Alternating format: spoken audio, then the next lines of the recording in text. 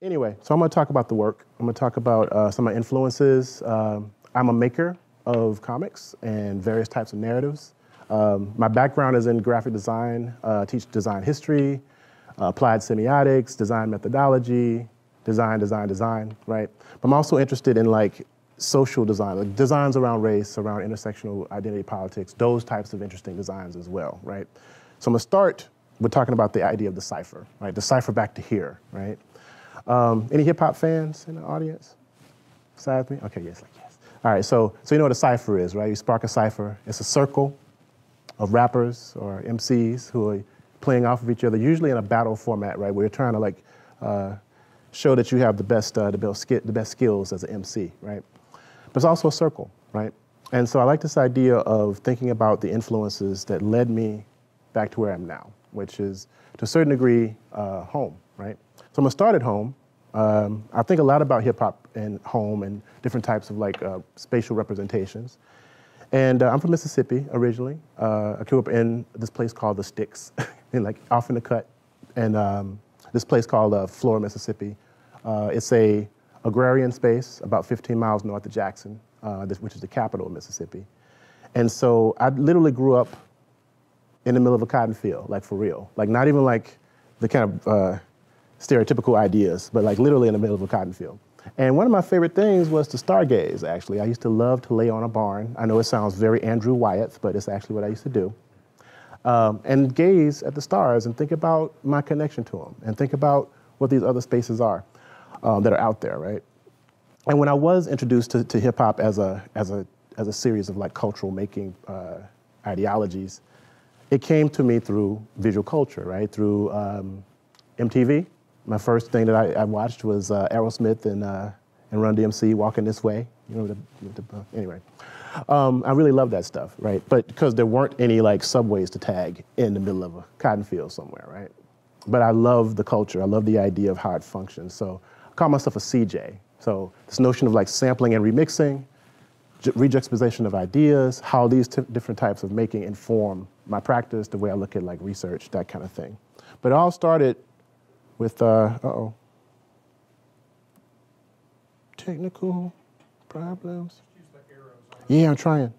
Oh, here we go. I'm like, all right, with these individuals, right? My grandmother and my mother. The first artist that I encountered, right? I was raised by my grandmother and my mom. Sherry Mae Thompson, also known as Momo. Everybody else called her Big Mama, I gotta call her Momo. Janie Mae, my mom.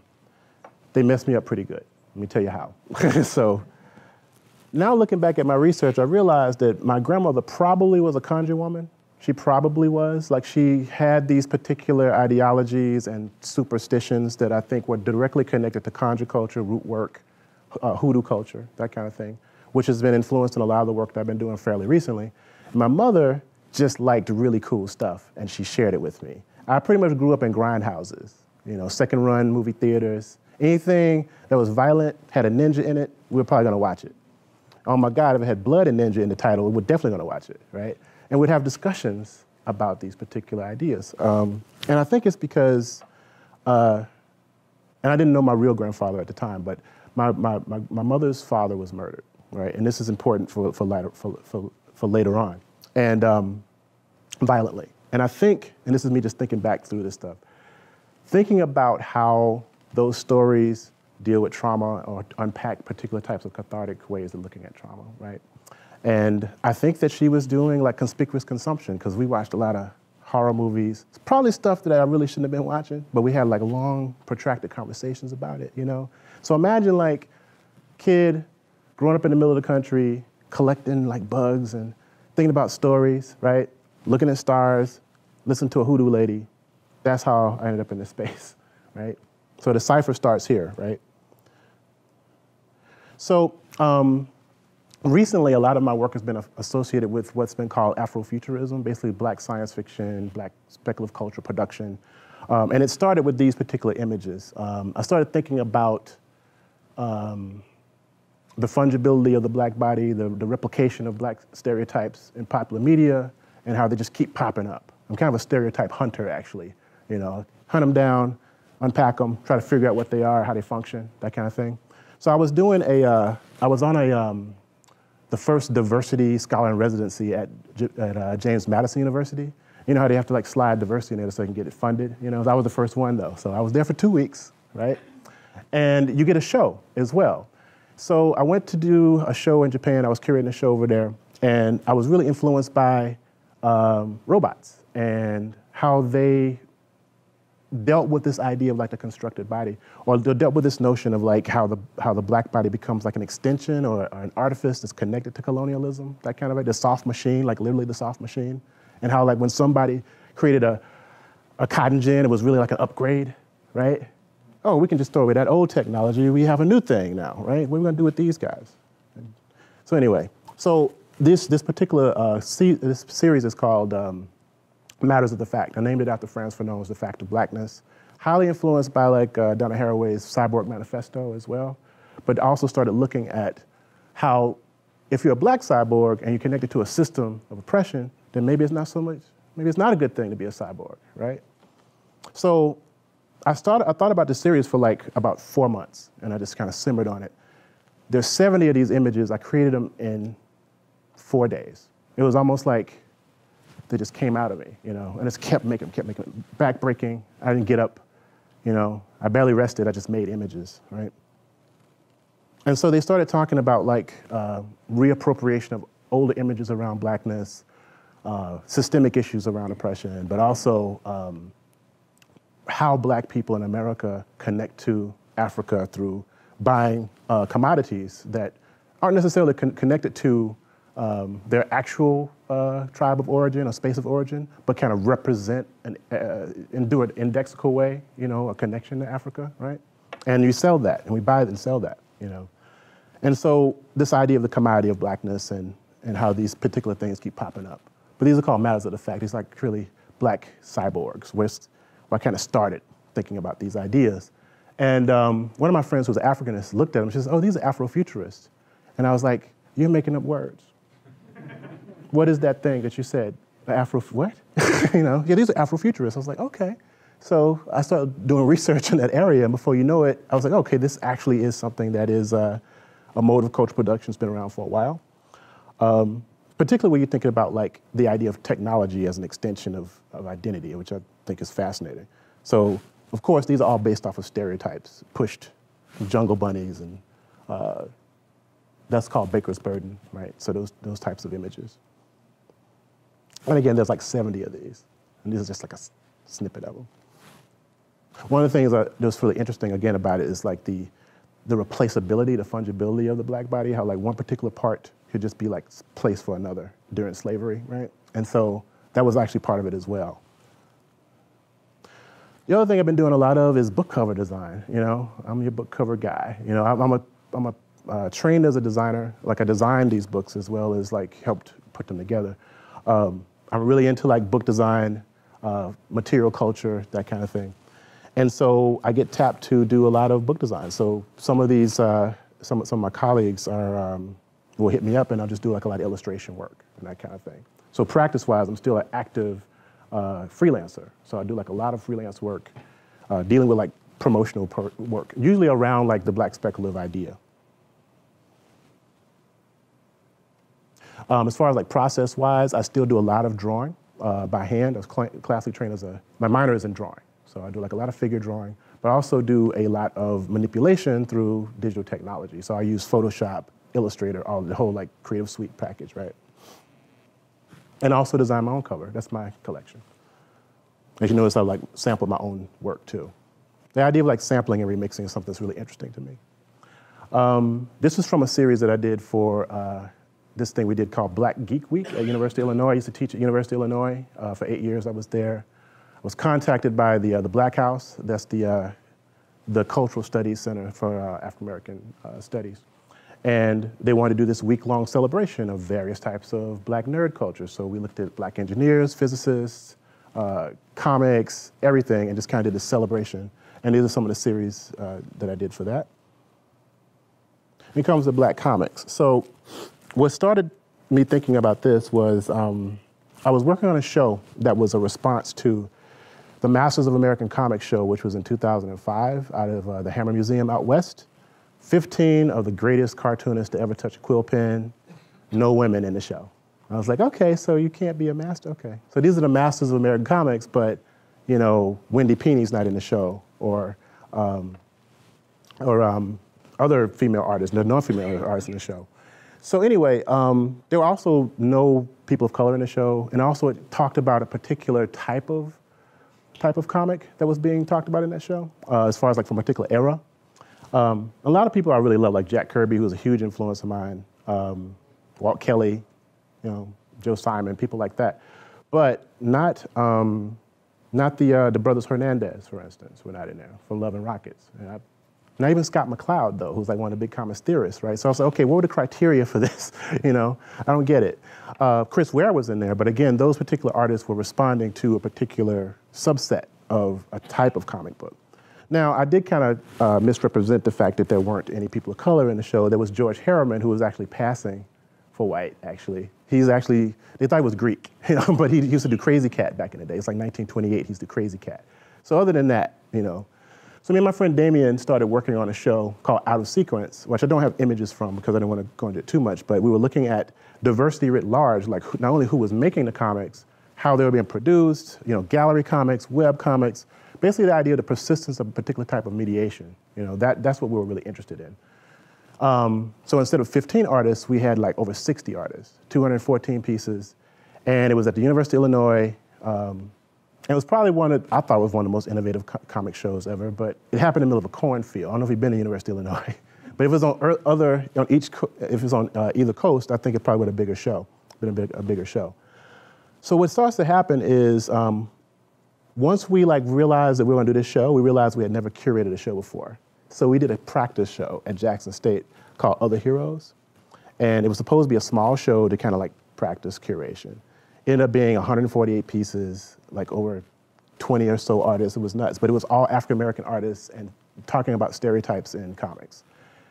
This particular book kind of came out of that discussion. You know, we didn't want to ghettoize Black comic book artists, but what started happening was we were looking at this culture that was kind of simmering since the 1990s, like early 90s, that a lot of people call the Black Age of comics. And so the gentleman that coined that particular term was Tertil On Lee, who was a Black comic book publisher himself and distributor. It's kind of like the Master P of comics. What he would do is get content by Black creators and literally like drive them around from space to space and sell them out of the back of his car, right? So he was like, I've heard about the Golden Age of comics, heard about the Silver Age of comics, Bronze Age of comics, what about the Black Age? And so before you know it, you have these independent Black spaces that are selling independent comic books, you know? And that's what this is a collection of, right? It's out of print, unfortunately, so. The other thing is I love collaborating, right? So I do a lot of collaborative works. I love working with movers, like dancers and choreographers. I love making work about translations between movement and other types of visual culture. So this is Cynthia Oliver. She is a teacher of dance at University of Illinois. And we were having dinner, and over wine, we were talking about the differences or the connections between comics and dance, you know. I didn't realize at first that they don't have like dance classes, they have composition classes. You realize that? They actually have composition classes. Choreography literally means dance writing, right? So I like this idea of the body as a dance, as a mark-making instrument, right? So that's a graphic design tool right there. So how do we deal with that particular space? So this was called Closure for Blood, Gutters for Veins. I don't know how many glasses of wine we were into before we came up with this, but it was like about a 15-minute presentation of her student dancers. It was the first time I did this kind of stuff, so I had to be at every curtain call. I designed costumes, I did like a lot of the scenery, that kind of thing. And this was a few years ago.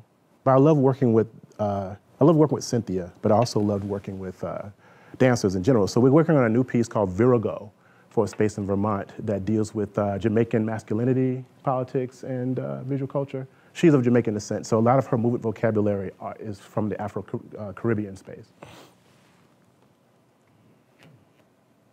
And just sees stills just from the performance, which I kind of love as stills, you know. That brings us to Junkanoo. This is a project that I worked on with Akitha Carey and Deborah Dudley. Again, I was thinking about this idea of translation of choreography as a writing instrument. So I know you guys do this all the time. We put like mapping things all over people's bodies. Probably costs like $1 gajillion, right? Gajillion simoleons, yeah, right? All right, so this cost like 10 bucks. I went to like the dollar store and I took these lights, put them all over her body, and filmed her at low shutter speed, which you probably are familiar with, right? So by themselves, they're really interesting compositions, right? But you can actually start to see some of the calligraphic motion that's happening, right?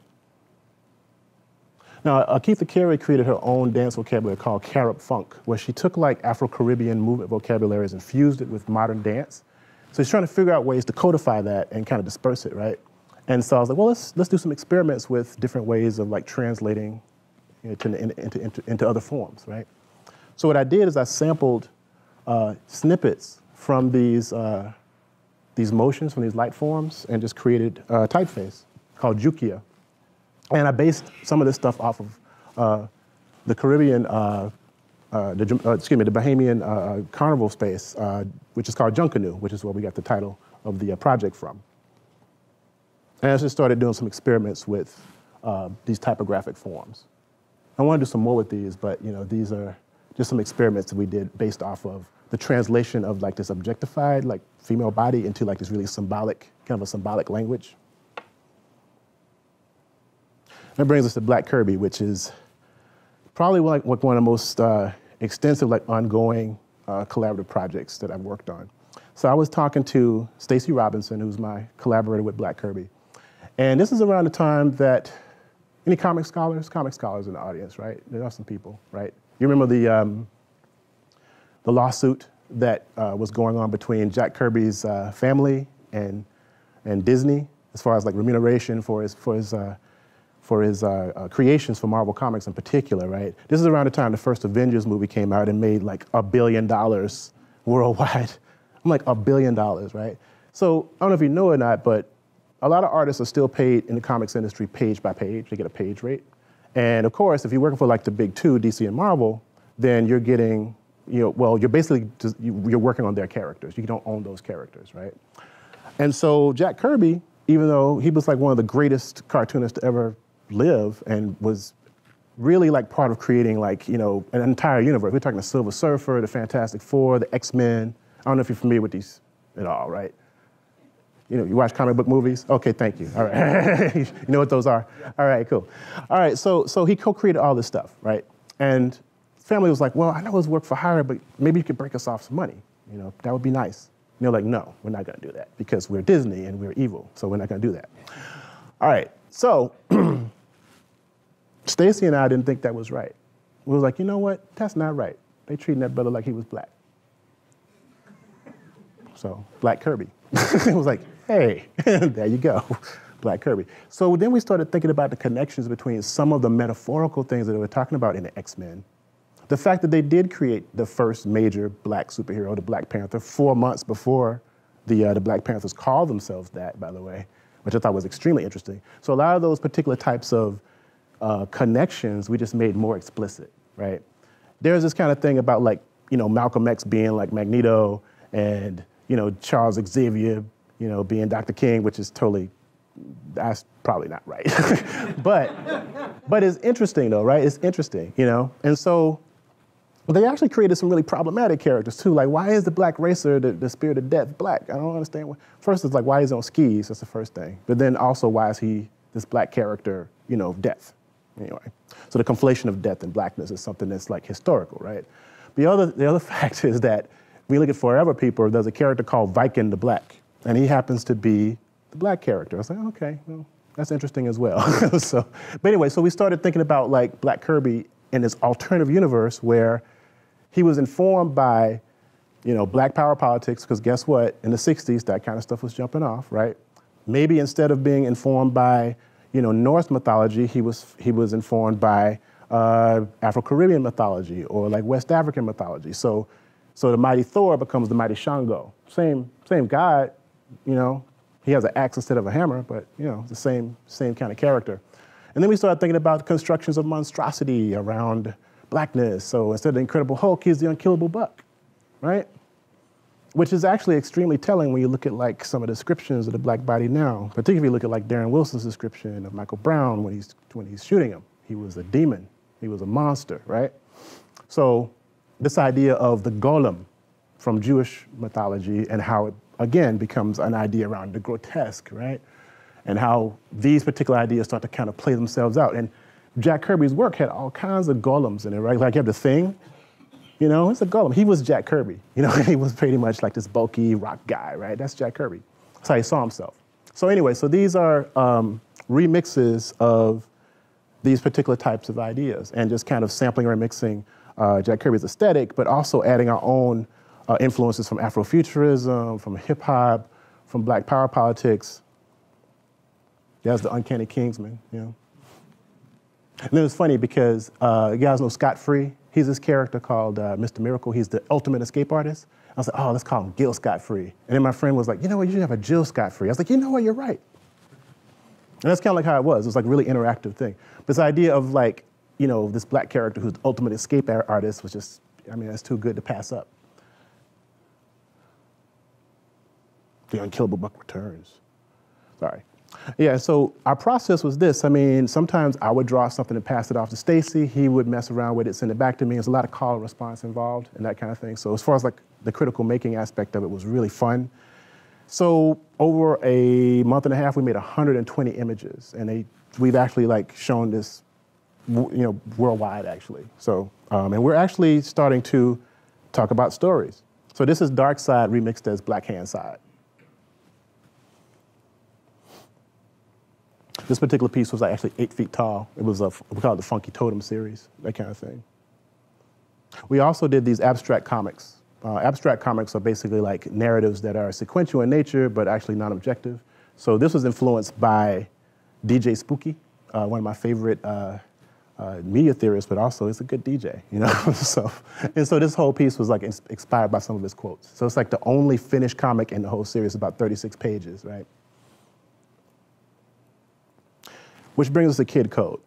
What was happening with the Black Kirby stuff is that we were making these kind of prototypes of magazines that could have been, or that would be, or might have been, right? And people were like, well, so when's that book coming out? I was like, it's an art piece. It's like pop art, you know? When's that Major Sankofa piece coming out? I said, no, it's not a book. It's actually not a book, no. And then we started thinking like, okay, well, let's make some original books. So we started making original content as Black Kirby. So Kid Code is really influenced by my love for time travel stories. I'm a massive Doctor Who fan. I'm a Whovian, straight out of Gallifrey. I love that stuff. I love it. I grew up watching network, and it just totally influenced the way I look at like sci-fi. So that's why I had this long scarf. It's based to Tom Baker. That's the only Doctor Who. Sorry. You can fight about it later, but that's my doctor. Anyway, so if you take like Doctor Who and you mix it with like Green Lantern and Africa Bambaataa and like Remelzi a little bit, there you go. So the story's like this. I'm gonna break down the story and pitch it to you. At the beginning of time, there was the God MC, right? God MC spoke the world into existence. He had this crew called Lords of Light that hung out with him. Some of them were haters, so what ends up happening is they sampled his voice. They sampled God's voice, and they remixed the entire universe into what this mess is, the dark mix, right?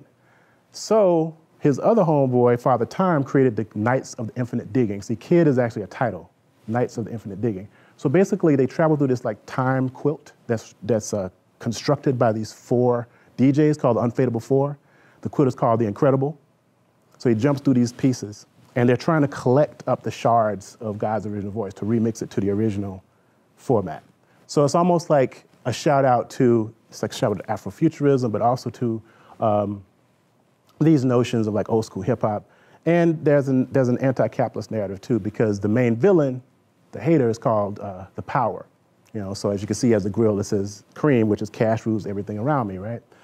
And so they're trying to stop the Power from remixing the universe and stopping the universe using Channel Zero. Because every time we get close to stopping him, he resets everything. So we have to find Channel Zero, stop that. So it's this kind of Star Wars narrative too. It's a big mix mash of like a lot of different things. And the aesthetic is pretty much based off of some of the stuff we were like really into with like Jack Kirby's work, but also like graffiti. You know, the idea of like the formal notions of graffiti. So it's like all over the place. And our first book is like 40 pages long. And people are like, oh my God, it's like $1.99 for like 40 pages. What are you gonna do next with this? So right now we're working on the second part, you know. And it's published by Rosarium Publishing, which is one of the most progressive publishers of like science fiction and fantasy right now. They do like comics, but they also do original prose work. Very diverse writers there, you know, from various backgrounds. What I love about it, they have like a kind of a women's initiative. They want to actually publish more women who are writing, you know, science fiction and fantasy. So it's a great, great company owned by Bill Campbell. And he did some of the spreads from Kid Code. Brings us to Night Boy. So I don't know if you've been watching the news, but it seems that there's been a lot of police brutality against the black body in major cities, right? So this particular character is in response to that. Character's real name is Jamal Jemison. He's from Chicago. Really big comics fan himself, artist. Been sketching this image of himself, actually. Him and his cousin are coming out of a comic book store, and they get into it with a cop. Cousin is killed. Jamal is injured. While he's convalescing in the hospital, he's visited by these two night spirits and given this mantle of the, basically like the paladin of the dark. His powers come from deferred dreams. So, and he also is a shadow bender, so he can actually take shadows, bend them to his will. But basically all the potential energy of his cousin's life cut short, his father's dreams, his grandfather's dreams, he can actually call upon those particular powers to actually aid him. So he's a shadow shifter. But really what he is like kind of a gargoyle character. So he guards us from these night spirits. And that's another project we're working on right now. It's gonna be a hybridized form, so it's gonna be like graphic novels, but also prose as well. What I love about it is that a lot of it's gonna be about the family, you know, so that's his little sister who's a brilliant girl who discovers that he actually is Night Boy. So you can ask about, we can talk about it. Another thing I was really proud of was Artists Against Police Brutality, which is a comics anthology. My friend Bill Campbell called me after the Eric Garner non-decision and was irate, woke me up out of a nap. I don't get a lot of those. And he wanted to do something about it. So basically what we started working on was a collection of stories about police brutality from comics, but also analysis from like scholars. And all the proceeds are going towards the Innocence Project. So that's a current project that's up right now as well. 61 artists and participants, excuse me, like and scholars. And again, this is from Rosarium Publishing, which he named after his daughter, by the way. His daughter's name is Rose, so that's kind of cool. This is one of my favorite and most painful pieces. This is about Barbara Brandon Croft. And I don't know if you can see the date on this, but she's talking about police brutality, but the date is like 2000, right? It almost didn't make the volume until I showed it to Jason Rodriguez, and I was like, dude, look at the date on this. It's like 16 years ago, right? Still the same problem, still the same issues, still the same assassination of the black body. And so we were dealing with this with the comics piece, which I love about the fact that comics are so irreverent and they can deal with these types of issues. I'm sorry about harping about it, but it's what I study for obvious reasons. It's part of what I do. So it was like looking at the construction and the destruction of the black body. Oh, A.B. Jeter's stuff is so good. Look at that. She actually does like a zombie comic book. It's called Nothing Good Happens at 3 a.m. in the morning. Or Nothing Good. It's so good. Anyway, and it's a portrait that's kind of become like the, it's by Ashley Woods, and she did like these caricatures of some of the victims, like the most famous victims, you know. What's really interesting about this book, though, is it just came out, and since the Eric Garner incident up to the publication, which I think is where I met Sasha during Mice, right? Over almost 900 people have died since then at the hands of police brutality. So, and those people are listed in the back. So again, I've been doing a lot of Afrofuturism covers. For some reason, I kind of stumbled into helping to shape the aesthetic of like what's been looked at as Afrofuturism these days. So these are some of the covers. Octavia's Boot is really interesting because it starts to deal with the idea of how these various like grassroots black political movements start to intersect with black speculative culture, right? And so I've been thinking about this notion of what I call the black speculative arts movement and how it kind of parallels some of the things that were happening in the black arts movement, which was the sister to the Black Power movement, right? And so me and my friend Ronaldo Anderson, who is editing this 2-volume piece from Lexington Books with Charles Jones. He's calling it Afrofuturism 2.0. So he's looking at Afrofuturism and Black speculative culture through various lenses. So we have someone writing about religion, from performative culture, from aesthetics, various types of writing and epistemologies looking at this culture, looking through this culture as a lens. So we put together a manifesto that we're kind of passing around right now. He also is the co-curator of the Unveiling Vision show, which I'll talk about in a second.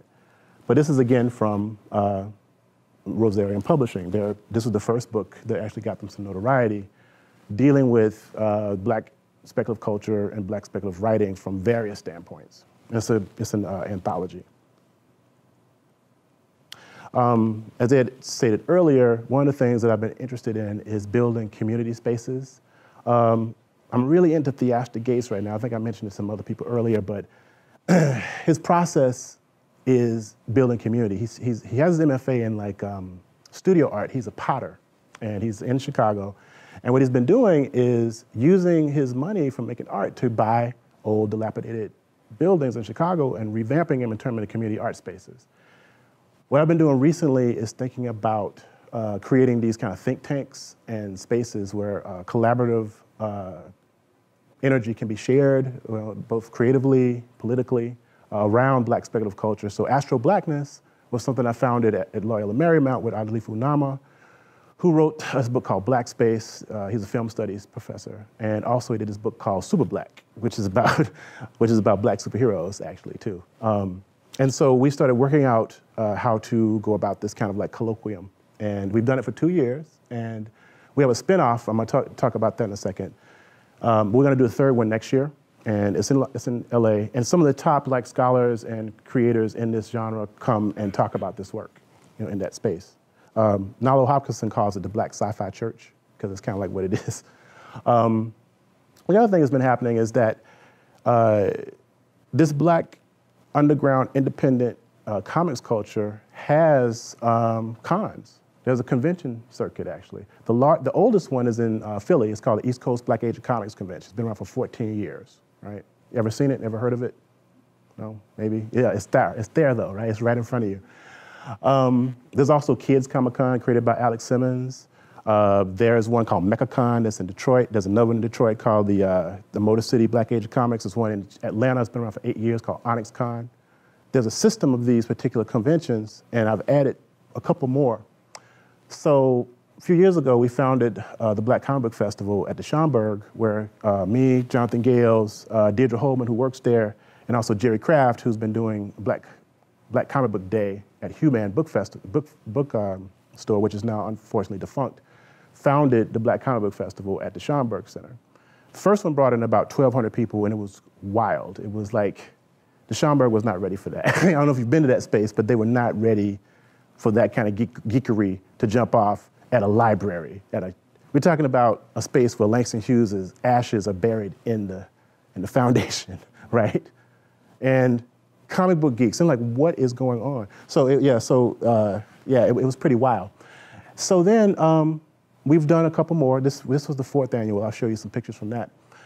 And I was like, okay, well, let's see if we can do something on the West Coast. So I do a seminar with the MFA program on comics in San Francisco. And one of my best friends is married to Aaron Grizel, his name's Colette.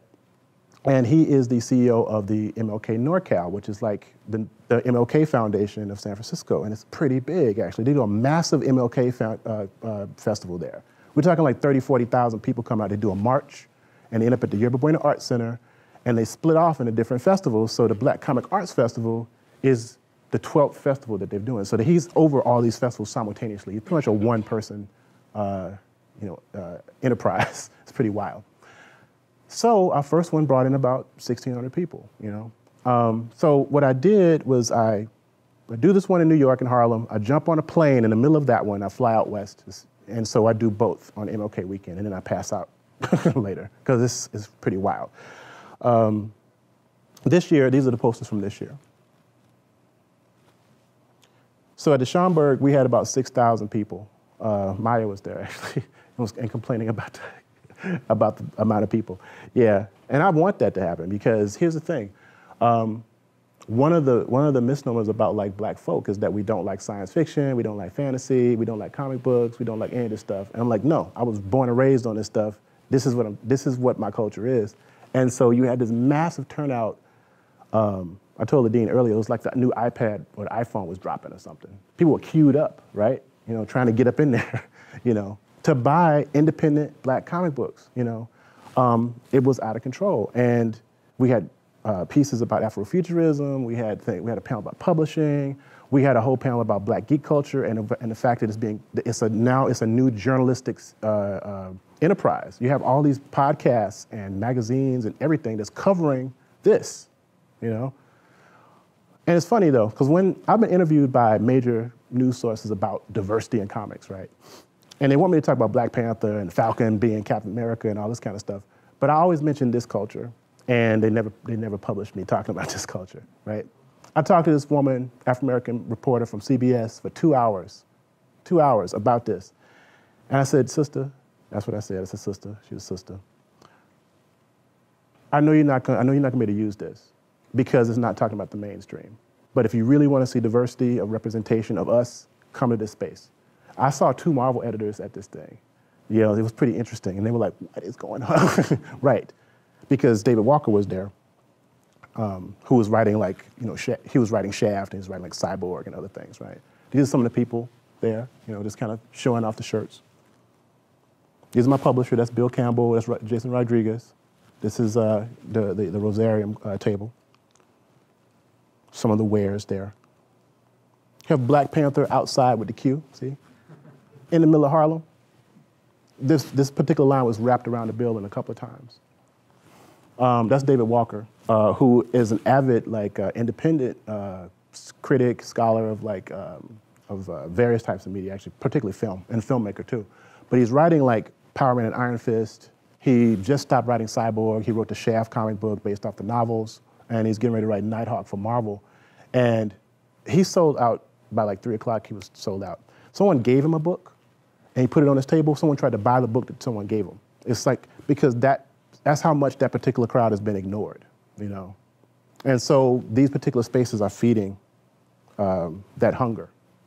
The other thing I did is I co-founded SoulCon, which is the first Black and Latino convention, which is at Ohio State University.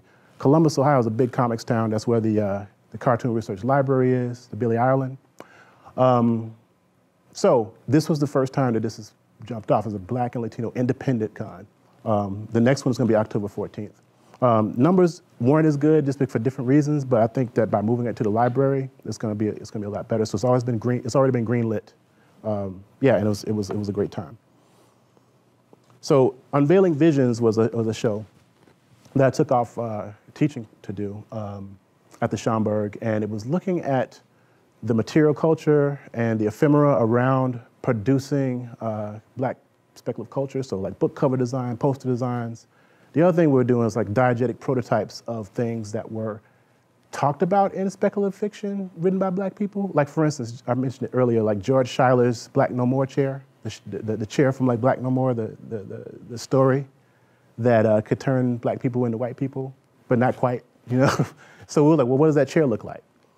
Or the pig detector from Amiri Baraka's story called The Pig Detector. So what does that look like, you know? Or the Afro horn from Henry Dumas's piece. Or even more recently, the megascope from this sci-fi story that W.B. Du Bois wrote in 1908 that they just discovered. It's an object. So what do those objects look like? We put those into this show. Using the trope of the data thief, right? The data thief was a construct that came from this documentary, came out in the late 1990s by John Akamfra, that looked at Black digital music, right? It was called The Last Angel of History. And the data thief was pretty much a time-traveling archaeologist, and was a huge pleasure. Was a huge influence on Kid Code, actually, too, right? So I'm losing people. Sue's asleep, sorry. Anyway. We work them. Yeah? I know, that's true. There you go. Anyway, and I've had coffee, so I'm good, thank you. What was interesting, though, is that we were utilizing the technology. So all this stuff is like reprints of things, right? So we're utilizing the space as an archive. So what happens when someone who's an archaeologist becomes like a curator, a time-traveling curator, right? Starts pulling from all these different spaces. And we're able to put up this really kind of robust show. About 10,000 people visited it at the Schomburg. It's a really fun show, and it's probably going to travel now, which I'm excited about. And right now we're finishing up the publication. We have 15 really strong essays for the piece. I have to finish my intro. Been working. So yeah. What we did is like we divided up all of these spaces. The Black Fantastic dealt with like Black fantasy. For the space called Dark Matters that dealt with this construction that I call the ethnogothic. We had things dealing with like music and technology, you know, that kind of thing. So we'll try to look at all the different types of material cultures and how they informed, you know, Black cultural production in this space. I love the fact that you can see the archive and you can kind of see Aaron Douglas's work. I love the fact that you can see the past and the future and the present simultaneously, and it's in a cipher itself, right? And it's some of the layout. Now, I have to thank like Isissa Kamada John, who's the new director of galleries there, because I wanted to be like a street scene. I wanted to be like opulent. Everything that you see, I wanted to be 3 times bigger.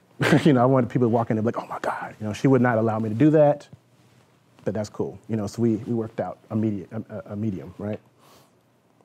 So another thing I took off time to do is work on the adaptation of Octavia Butler's Kindred. I won't go into how I stumbled into that project, but I'm extremely grateful. I'm also like, oh my God, what am I doing? Because it's 240-page, full-color book. Right now I'm in the middle of doing the breakdowns for the pages. And one big thing is that the estate for Octavia Butler has already signed off on the book, so that was a big deal, you know. So, because if they didn't like it, it was a no-go. And that is hours, and I would have cried into my computer. But they liked it. So these are some of the early character sketches for Kindred, some of the main characters. And I'm going to show you pages from it. Like only the estate and some other people have actually seen pages from it. But that's Rufus and Alice and other. These are early, early sketches. That's what the cover's going to look like. It's prologue. You guys know the story? Okay, thereabouts. So here's some of the early images of it. Can't wait to be done with this project. I'm excited about it. It's a lot of damn work though. Because now that once I finish the breakdowns, I gotta go back and draw everything over again and color it. I'm handling all the artwork for it. So it's a labor of love, but it's a lot of work.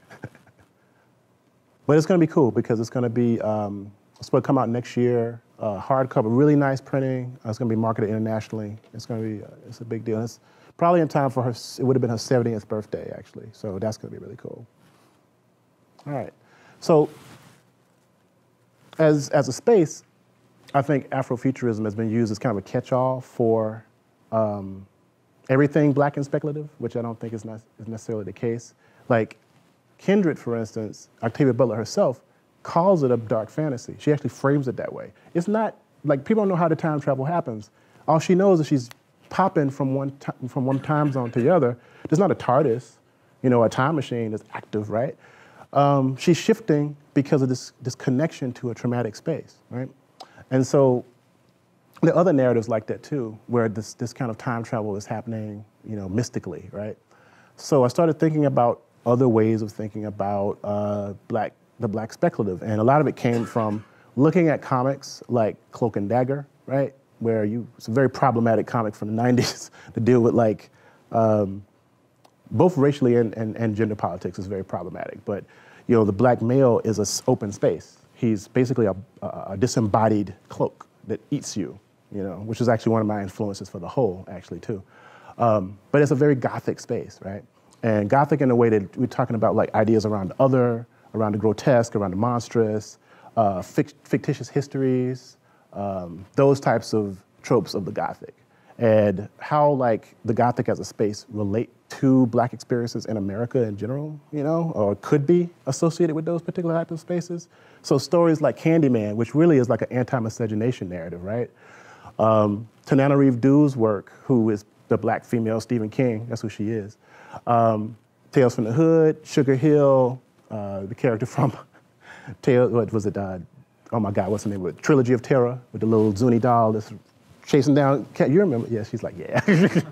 all those characters, they're problematic, but they're dealing with these really shadowed spaces that aren't really talking about science fiction and fantasy in the way that we're thinking about the future, right? But for some reason, they'll take like sunrise music and shove it under Afrofuturism. I think it probably fits there, but you know, spaces like Daughters of the Dust, for instance, I think by Julie Dash, that to me is a Gothic narrative. Like you have the present and the future and the past coexisting, and the future is like haunting the present. It's like wonderful movie, but it's kind of, it freaks you out, you know? And so a lot of it deals with like these like spiritual spaces that I don't think science fiction really readily deals with. I like this idea of like the ghost as a reified agent of trauma, right? And how do you deal with that? Beloved, for instance, by Toni Morrison, that's a scary story. That's a ghost story. The Ark of Bones by Henry Dumas, that's a ghost story. You know, dealing with like this idea of like the transatlantic slave enterprise and how that informs, you know, race in America, right? So that's what these particular pieces are. This is actually from a 5-part visual essay I did for like Obsidian magazine about what I term as the ethnogothic, right? Which I've been kind of like obsessed with, so. So most of the projects that I'm dealing right now are taking us back to Mississippi. So this particular character, his name is Frank Half Dead Johnson. He's the fictitious cousin of Robert Johnson, the blues man. What happens is, due to a racialized violent episode, his family is killed. And so instead of wanting to be a virtuoso at the blues guitar, he wants revenge, which makes perfect sense. He wants justice, he wants revenge, he wants to be at peace in some fashion. So instead of like getting you know, this virtuosity with an instrument, he wants to become a very powerful conjurer so that he can actually exact revenge against the people that killed his family. And that's what he does. And then what happens is he immediately regrets his decision. He figures out a way to like trick the devil into like letting him out of his agreement a little bit. He actually beats the devil at craps. Devil, seems like the devil can only throw 6s, so he tricks him. And he moves to Chicago, you know, and to ply his trade. The devil's like, hey, you know what, I like you, man. I'm gonna give you half of your soul back, thus the name Half Dead.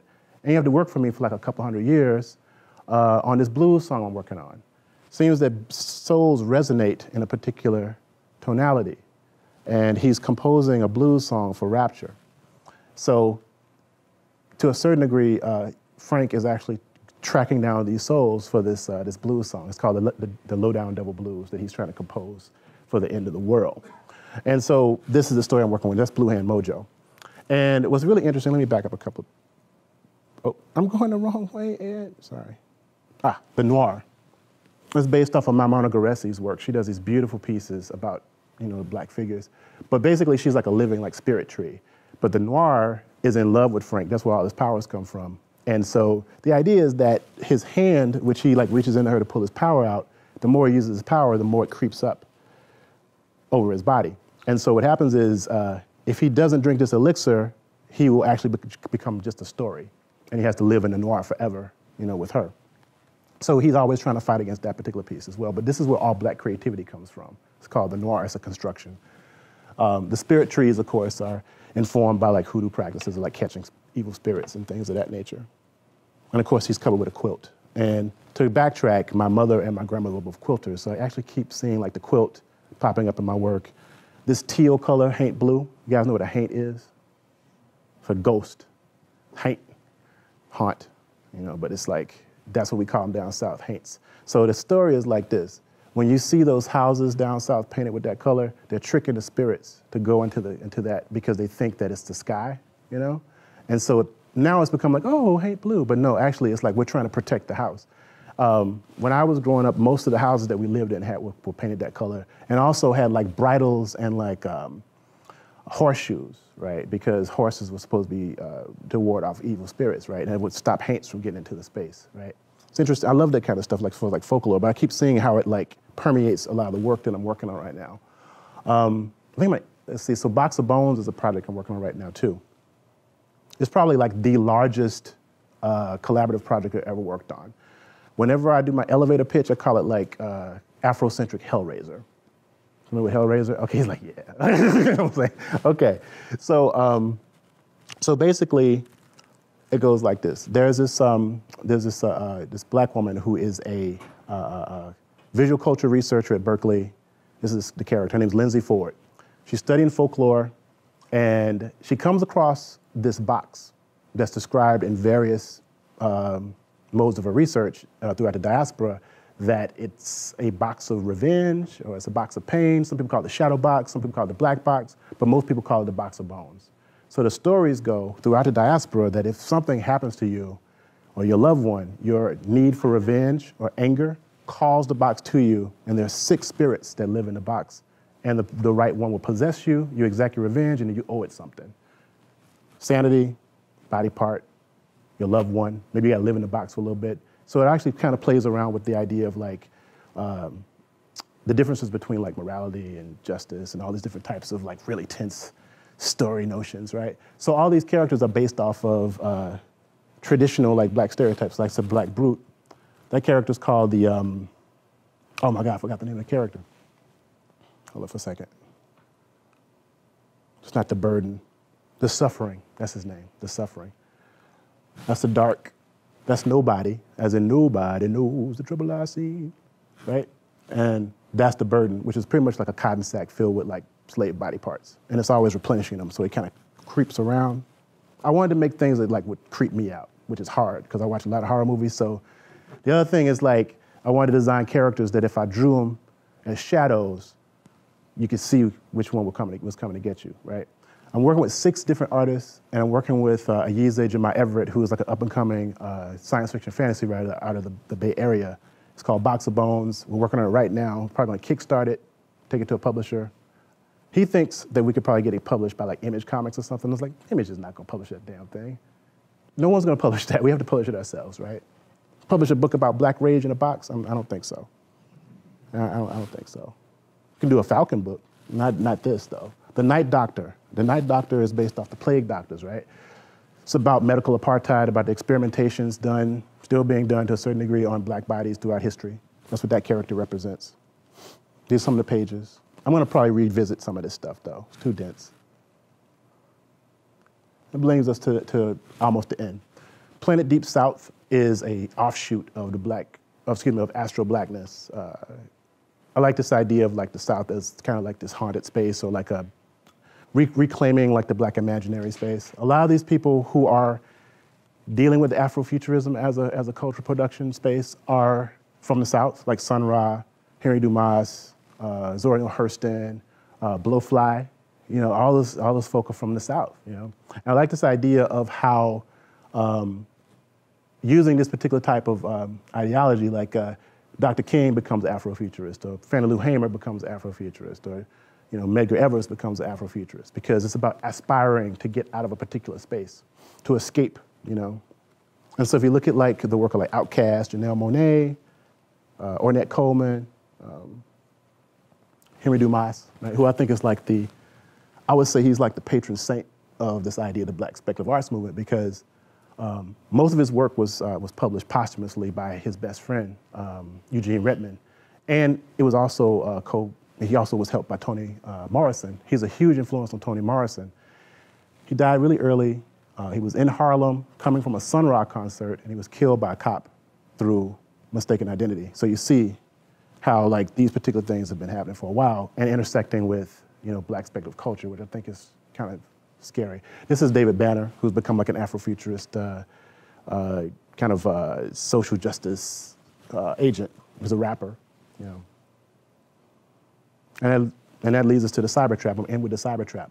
So I was actually invited by Henry Jenkins and some other folk to go and talk about the legacies of cyberpunk. And I love cyberpunk as a space, but I was like, well, how does my work, or how does other people work who's working in this space relate to cyberpunk? And he was looking at the Black Kirby kind of work as relating to it.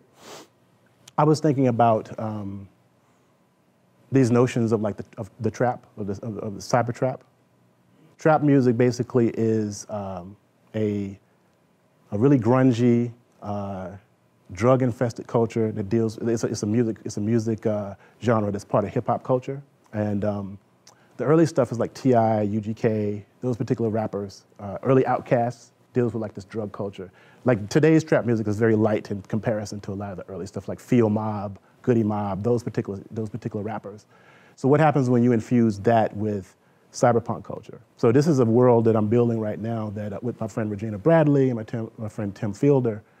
There's a future space that has been, it's a dystopian black urban space that deals with like techno drugs and different things of that nature. But really what it is it's a way to look at or to kind of telegraph some things that are happening in the South, particularly Black South. Because it seems like people aren't really paying attention outside of like the music culture and other things that are happening, right? And it's still romanticized to a certain degree. So my friend Milton Davis just put out this book called Cyberfunk, which is like black cyberpunk. So I would look at that, like this idea as being like a subgenre of that particular like kind of construction. So say all that to say is that I've been doing this work, trying to escape Mississippi into like a virtual space to trying to get the hell out of there, and I ended up back there. So it brings us to here. I'm gonna stop talking, and you can riddle me with questions. Thank you for attention. Hope I was riveting. All right. All right. Thank you for bearing with me. It's a lot of like stories, sorry. And it's hot up here. Yeah. It's very bright on you. All right, so what we're going to do is just Q&A for a while, and then I'll wrap it up by 6:30. Okay. And then I need to meet with the grad students about their food situation. Okay.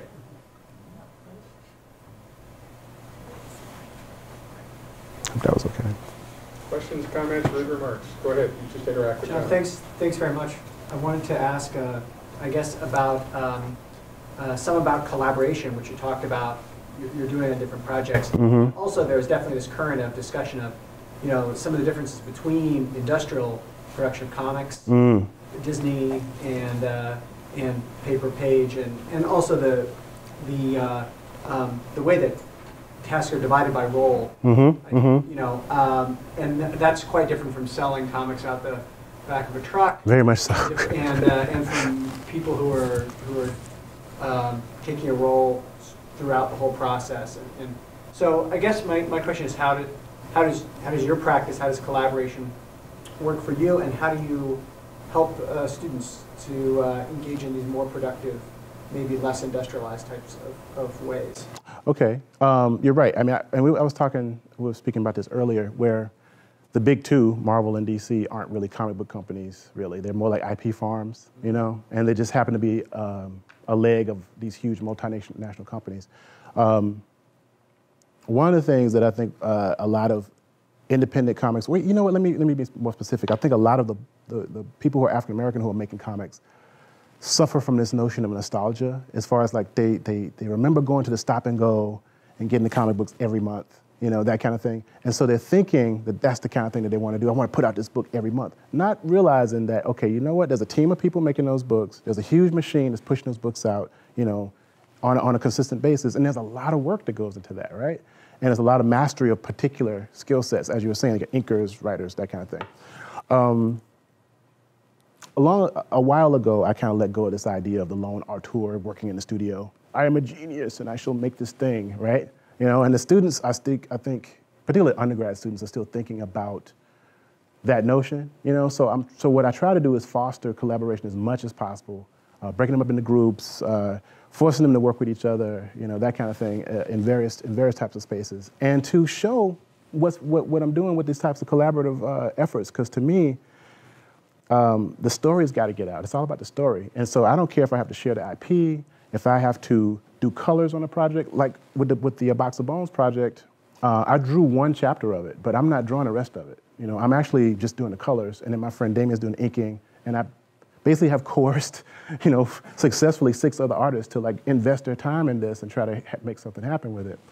The economics of it are just staggering though, because there's this comic book called Brother Man that actually was created in the 1990s, and you can read about it here. A whole family, the Sims family, they created this character that was supposed to like advertise an airbrush business, right?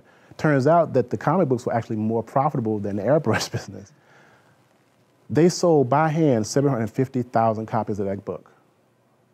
They had, I know, right? They had 11 issues of it. Then what happened is like the mother and the father of Dawood's parents died back to back and totally shut down the entire piece. So at its highlight, that was the epitome of like collaboration, right? Because the parents were handling some of the business, the brother was doing the writing, Dawood was drawing it, let's see, and that's also Guy Sams was writing it. So you could see like some of that cooperative economics happening there, right? I try to foster those spaces through those comic book conventions and through some of the AstroBlackness work where people are sitting down with the people that they're studying and coming up with different ways to attack those issues, I think. Yeah, I think it probably is a fool's errand to try to make comic books on a monthly basis like that. I'm thinking probably smaller pieces like band dessinée, like 48-page one-shot pieces, or like proof of concept pieces, or 60-page books, and put them out like the French do it.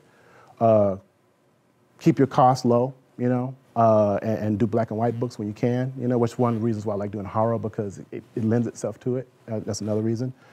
And do graphic novels, and do anthologies and that kind of thing, where you can work with other people to put this stuff out, you know, and keep the quality up, and get into those spaces where people can get the product, because obviously there's a need for it, but they're not seeing it, you know, through the direct market.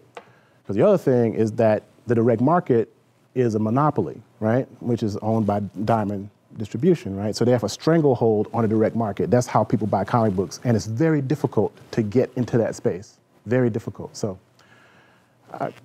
did that help? I'm like, okay, yes, sir. Just to pursue the collaboration idea, is this something that seems to work well with this particular medium? Is that an affordance of this medium? I mean, a lot of media are necessarily collaborative, but the cost factor here is a little more controllable.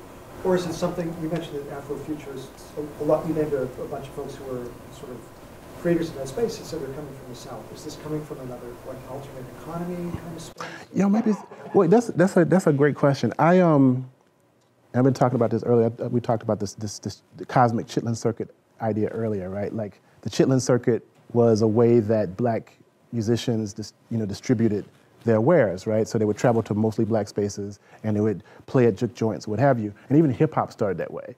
They actually would, because it was just race music, right, at first, before it broke wide.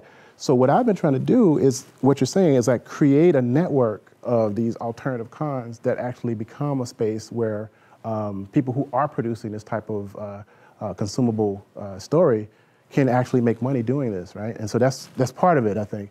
As far as like the medium and affordances of the medium, I think that comics definitely can be a collaborative medium, but I think that also is because of how they've been traditionally done too. Because if you look at like a lot of really successful independent people, like Dave Sim, for instance, who was doing aardvark, Cerebus aardvark, I mean, he did everything himself, you know, that kind of, pretty much, I think, you know. So a lot of times you see those independent comics that are controlled by one lone person, but you do see some really interesting collaborative things. Sometimes in like the lower tier, like independent comics, like I look at like, what's his name? Ed Brubaker and Sean Phillips, they have some really great collaborative endeavors, like Fatale and like Incognito and a few other things that they've worked on together, but they just really work off of each other. I think the notion is to be open to sharing your ideas and not necessarily being as as capitalist minded, you know, because I don't care about, I do care, money is awesome, I guess, you know, but it's like, it's not the end all be all to me. I really want to see the stories happen. And I think if you could find people like that, if you're lucky enough to find people like that and that you can work with, and you're not like overly territorial, that you can actually, in comics, do some really amazing things with it, you know, so, with the medium. Sasha, yeah. This is an amazing talk, thank you. Oh, thank you. So Adrienne Marie Brown and Walid Marisha and co-authors in Octavia's Brood, which is amazing, and I know. Everyone should read it, haven't read it Yeah. yet. Part of their proposal in Octavia's Brood is to say, to think about how science fiction is essential to community organizing and to the construction of social movements, because it allows us to envision the possible alternative futures that we want to build. Right. Here at MIT, there's a lot of energy around building technologies and possible futures, but a lot of them are stuck in a technotopian, unmarked, and therefore normative, straight, white, wealthy, male imaginary. And I'm wondering how you imagine your own practice and pedagogy how does it connect with designers and engineers and makers and builders and the kind of the critical design theory and practice that you were talking about? What does that look like programmatically? Like, how do you? I'm trying to figure it out a little bit, because this is something we talked about earlier, as far as like the intersections between various modes of study. I've been thinking about like race as a construction, right? Maybe even race as a diegetic prototype that was really successful. You know what I'm saying? So that kind of idea, because it keeps popping up, and then, but also intersecting with like various types of legibility issues. You know, so I'm thinking about what I've been putting out there as like critical race design studies. You know, which I didn't necessarily put in the talk, but it's something that I'm kind of like thinking about. The black body as a type of text, various types of like design thinking that engages with critical race theory, like traditional critical race theory. Because if you think about it, Derek Bell's work actually started out in speculative work. He's one of the forefathers of critical race theory, right? But he was using, what you're talking about, these story prompts as ways to talk about alternative ways to think about law, right? Because critical race theory comes out of the law profession, right? Derek Bell was I think it was at Harvard, right? Was he at Harvard? I think he was, yeah, as I recall. And so, you know, you ever seen Space Traders, for instance? Space Traders is this story that he made up to talk about property and race, actually. So what happens in Space Traders is like, it's set in the 80s, these aliens come down, right? And they say, hey, we will fix everything on your planet. We'll give you $1 gajillion, that's a lot of money. Also, we will clean up the entire world, right? We'll fix every problem that you have systemically if you give us all your population with a certain amount of melanin content. Right. So they had to vote. You know, they had to vote. There was actually like, it's interesting because HBO did this thing called Cosmic Slop, which is based off of the Parliament Funkadelic song, right?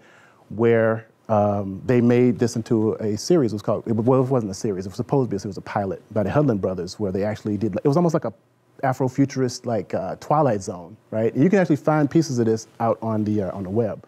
But that Space Trader story is what I'm talking about. Like, where you use narrative and critical thinking about race, and then overlap that into these, like, you know, these kind of fictional spaces. What does that look like? You know, so yeah. So I'm still working out if this thing is going to be like a class or special topics course, or is it a new way of thinking about design and critical race theory? I don't know yet. You know, so I'm still thinking about it. But I know it's going to probably have a huge critical making component, and like too huge. But design history, probably media studies, various modes of thinking to kind of like come together and form this kind of idea around how to talk about those things. Because you're right. Issues like the cyber trap, for instance, that could really happen. I mean, the cyber trap could actually happen, you know, down south. It really could. So how do you map those types of like racialized spaces? Because it's a very racialized space with science fiction and fantasy, you know, and create worlds like that. So I'm still working through it, but I think that, I don't know, I think I'm on the right track. I'm looking forward to devoting some time to it, that's for sure. So it's a half answer. Like, yes, sir. Ian. Yes, Ian, man. How you doing? So I'm wondering, it's really amazing all the stuff you do, the drawing, the art, the curation, the community building. Is there an analytical component to your work as well? Yeah. Can you tell us a little bit about that? Oh yeah, definitely. Actually, I have a book out right now that I did a co-edited piece called The Black of the Ink that actually just won a book award. I'm like, oh, PCA, ACA for best edited collection. So I do like some analysis as well. There's this really cool collection called What is a Superhero that I talk about. It's called Superhero by Design, looking like the semiotics of superheroes. And yeah, so like I do like some formal and critical analysis of the work too. Right now I'm really into the making, because honestly I reach more people, you know? The 10 people that are gonna buy the book that I won this award for, 20 people maybe, you know, that are like my peers, you know, that's not necessarily who I need to speak to. So I'm like, you know, so what I try to do is actually work in a narrative structure, because we're made out of stories. Whether you like it or not, we'll just keep editing them over and over again. So a lot of my energy is going that way, because I know that I can reach more people.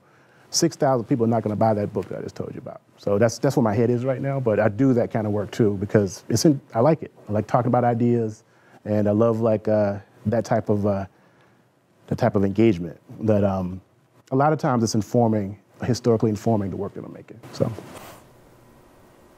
yes, sir. Thank you for this, just amazing talk. I just wanted to, I'm curious, comics are so inherently a multiple medium, right? Yes, which is one of the reasons I love it. Making a comic representation of, incredibly famous prose work in Octavia Butler. Yes, yeah. I was wondering if you could talk to us a little bit about what the experience was of trying to extract from that prose world something that you could, crossing medium as well as transforming that sort of singular approach to making the story. Yeah, it's multiple ways you give story in the comic book. It's so difficult. That's the first thing. Whew. So here's the thing. This is like we're working from our second draft of this thing. Like they totally just tore to pieces like this other alternative view of the story that we were trying to put out, because first thing was like point of view, right? We're thinking like, okay, well, if people are going to buy this adaptation, obviously they've already read Kindred, right? No, not so much. Because here's the thing. The people that actually got us to do that particular job had just stumbled across Octavia Butler, had just found her. This woman, our wonderful editor, Sheila Keenan, she was still at Abrams Comic Arts, that's who's putting it out. She came across her, and she's been working in publishing for like 20, 30 years. 20 years, and not heard of this amazing writer, right? And the president of the company was taking a night class and came across the narrative. So I say all that to say is that we had to readjust our approach and pull out some of the more visceral parts of it. It's very difficult because even in the sketches, the brutality of the story, it's a very dark narrative. It's not a feel-good anything, and so I find myself trying to, it's very difficult when you're talking about like, okay, what panels do you describe a whipping through? That kind of thing. And I'm like, oh my God, it was like 5 whippings in the story. So trying to pull out those narratives and actually trying to figure out like spatially how these things are working. And then also using the affordances of comics like diagrammatically, because there's one particular part where like Dana, the main character, has like this bag, and so we use cutaways and things that comics do really well diagrammatically to tell the story. So for instance, if things are happening simultaneously on various floors, we have things like that comics do really well. I like your comment about like the multimodal nature of comics too, because one of the things I really love about them, is that they can talk about reading in various ways easily because they kind of have synthesis to a certain degree of image and text, And that's one of the things I always push when I'm talking to teachers. Like, okay, well, we're not really taught how to read those types of images early on, unless you're in a program like this, right? And why is that? I'm always leery about that. Like, why are people not trained to read images that way early on, like as kids, that kind of thing. And how comics can be a facilitator for that. So it's been very difficult. I think the process of doing the breakdowns of the pages has been very helpful in pulling out the right images. So what I'm doing right now is I'm drawing the entire book as sketches, right? The entire book, I'm on page 198 right now. It's a 240-page book. So what's happening is I'm doing the breakdowns, Damian's gonna do lettering, all that stuff has to be redone, right? But we're still knowing exactly what the framing mechanism is gonna be. There's a whole part of the stories that had to be edited out that we just could not deal with, because the book is actually longer than the graphic novel, right? So I think the heart of the story is going to be there, but it's a very difficult translation, and I'm happy to be doing it, but I don't know if I want to do that kind of thing again. It's a lot of pressure too because it's a beloved book, So hope that answered your question. All right. Yes, sir. You said a few things about your teaching. Could you say a little more about your teaching? Just your approach to teaching. It's wild. I like to make the students uncomfortable. I do, because I really don't bite my tongue about the political aspects of what design does. And we were talking about this earlier, how like, essentially I'm teaching people how to manipulate people, right? I mean, graphic design, for the most part, is in service of, capitalism and all that good stuff. And I'm giving them the tools to sell things to people. And so I was talking earlier about like creating the first ethics course at University of Illinois. It was called EDGE, Ethics of the Designer in a Global Economy. We were thinking about, from various types of ethical standpoints, okay, so who are you working for? Why are you working for this person? outside of just paying for your absorbent student loans, how are you going to keep your sanity? How are you going to actually keep your humanity and work in this particular industry? Because it eats ideas, like candy, eats them, you know, spits it back out at you. That's what it does really well, you know. And I'm glad I didn't go into like the corporate sector. I've actually seen what happens to someone that goes into the corporate sector like that. I was talking to this gentleman. He was the first African-American to have like a really successful advertising company. And I forgot his name right now. But he has this book called Brainwashed, right? And he talks about the power of images, particularly around like, you know, the black image. And so these types of ideas I do bring into the classroom and say, okay, look, I'm presenting these things to you, you know, so you'll know once you're going out there trying to get a job in the image creation industry, because that's what they're doing. You're manipulating images and selling these things to people. So I do make people uncomfortable, you know, on purpose, because I do believe in a little discomfort when you're talking about learning, you know, because they're safe. It's safe. It's like, oh, it's going to be cool. But I try to do things that are more thematic. Like, for instance, in my applied semiotics course, I change the theme up from time to time. Like right now, the theme is, no, I'm not teaching that course right now. Next year is probably going to be, I'm going to call it primary. We're going to like deal like connotations of primary colors, and the students have to create their own projects according to the connotations of the colors. You know, that's going to make them really uncomfortable because they're so used to like checking off boxes. You know, that doesn't really happen in my classes actually.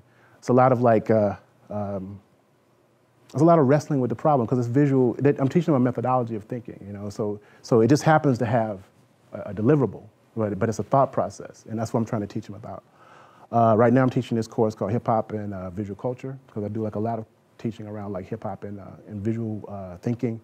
And the idea, I'm just making them all into little CJs, like sampling, remixing things constantly, like mixing up things and putting them out there into the world. You know, that's what we do. And you're constantly, you know, agitated by the stuff that you consume, right? So I try to have like a really serious like media theory like component to the courses, but it always ends up in a studio course with something that's made. I don't want them to necessarily leave with a portfolio to go get a gig. Honestly, I'd rather that they do other things, but you know, I think that at the end of the day, I want them to be citizens who just happen to be designers. You know, that's what I really want. I want them to be like active citizens who are makers of these things and actually being very conscious about what they're doing ethically with the work that they're making. So, and all my classes are centered around that idea.